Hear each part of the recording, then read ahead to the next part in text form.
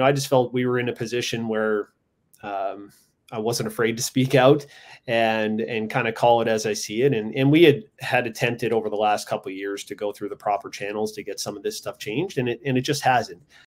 Curling now enters the Sports Weekend spotlight.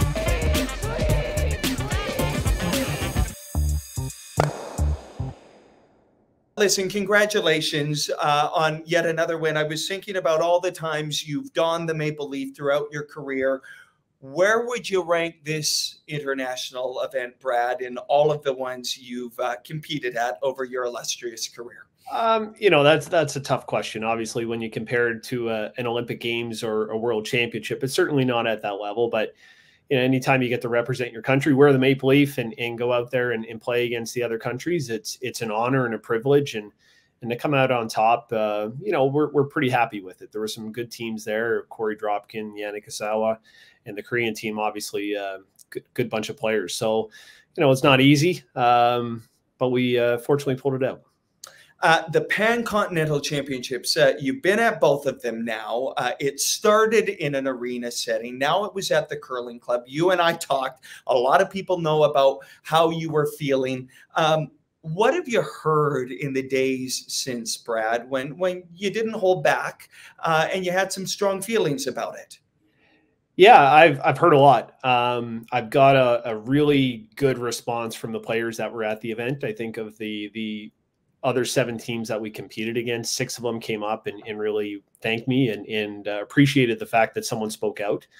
So that obviously made me feel pretty good. Even had some officials and some event staff, the organizing committee come up, and the reception has been really positive. And I think the reason it has been is there have been a feeling of the players being pushed towards the back or a secondary thought at these events for a long time. And there's also a little bit of a fear of speaking out. So some of these teams are, they're worried about their association saying something or the World Curling Federation. And I just felt we were in a position where I wasn't afraid to speak out and kind of call it as I see it. And we had attempted over the last couple of years to go through the proper channels to get some of this stuff changed, and it just hasn't. I felt letting people know what we were dealing with may lead to some change, and hopefully it will. I know even after I spoke, there were some changes at the event, and so at least some of it worked. In terms of your concerns, I know a lot of people would have read your comments, but what were some of your concerns? Because as a professional athlete, you show up at an international competition with an expectation that there are going to be things in place to allow you to be your best. And that didn't seem to be the case, Brad. Yeah. So, I want to make it clear, this wasn't just a one-off for us. Like there's been years of seeing issues playing at World Championships and WCF events. But this one event in particular, we showed up and we weren't able to watch practice, the other team practice. The locker rooms we were changing, sharing with the women's teams. And even after we came off after the final, I walked in there and the Korean women's team were in there. So, and then you add in the fact that there was no area to warm up.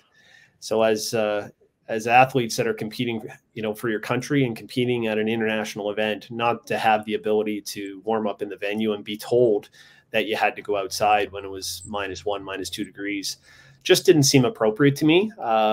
When there was areas in the curling club that could have been used for those things, but instead they decided to use them for TV purposes or other purposes. So it just felt like the curlers were pushed back and were secondary in the whole planning and set up by the World Curling Federation.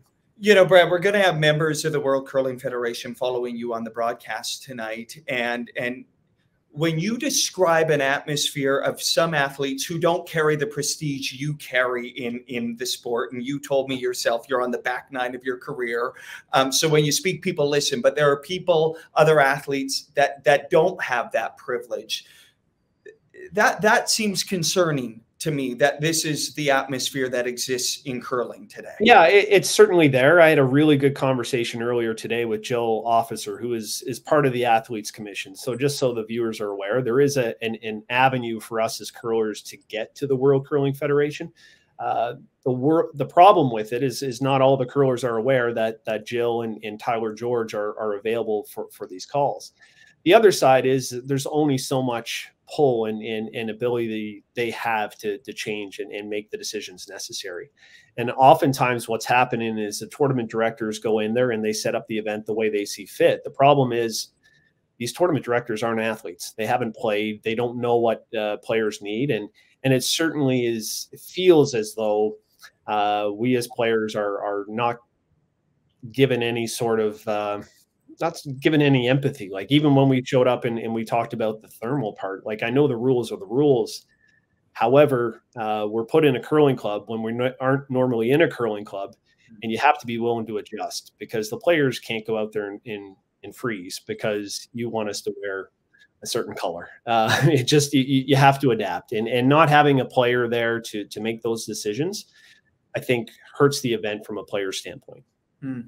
I was thinking ahead of our conversation that you poured your life into this sport. And I know you weren't thrilled with what took place this week. Is your sport, Brad, where you thought it would be in terms of professionalization at this point of your career? When you think back to winning Olympic gold in 2006 at the beginning of all of this, is it where it needs to be in terms of the progression of everything from sponsors to athlete rights to television?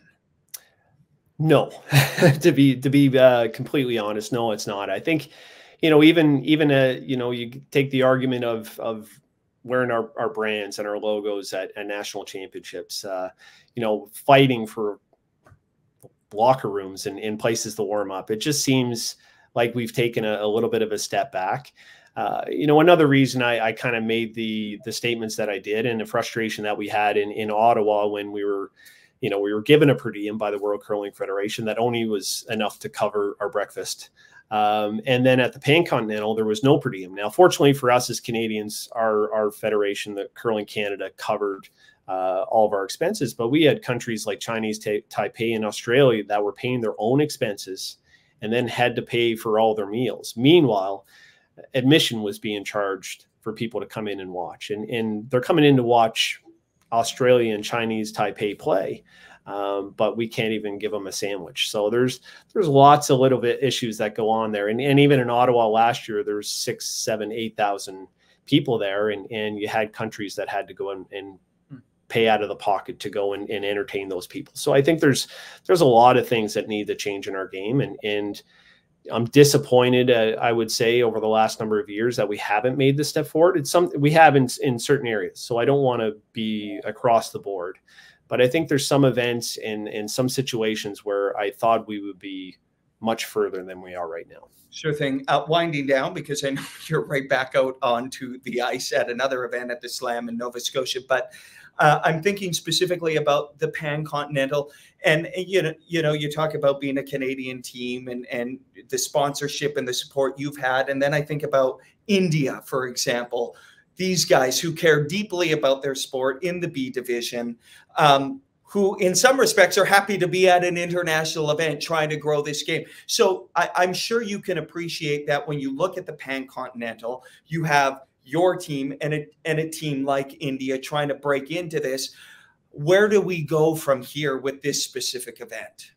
I don't know the solution to it. I know there needs to be some changes because even, I spoke on a lot of issues. I didn't even touch on the B event, at the Pan Continental, which had as many or more issues than what we had. I think we need to really look at how we qualify teams for Worlds.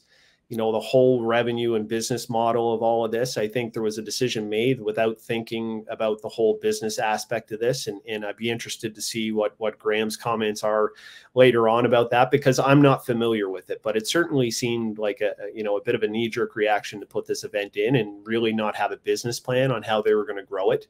Because after year one to shrink it immediately, sends a little bit of a red flag up. And, I'm not sure about all that stuff because I haven't been educated on it, but interested to hear it. But my arguments and my voice in all this is I think we need to put the players on a higher level than what they are at these events, where it feels like the World Curling Federation officials and everybody else is put higher than the players. And I think, you being around those events, and certainly Colleen would have been a great advocate.